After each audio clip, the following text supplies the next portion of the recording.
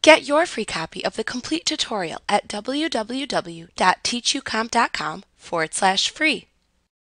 Since you are already keeping much of your vendor and customer information in QuickBooks, it can be useful to note that you can also send customized letters to them without having to retype much of the information.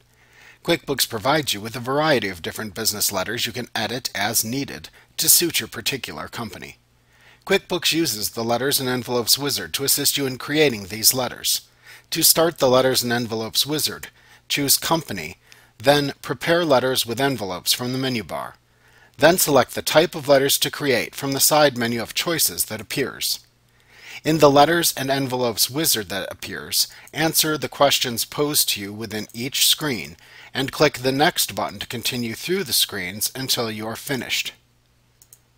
Note that in order to use this feature, you must have Microsoft Word installed and either QuickBooks Pro or Premier.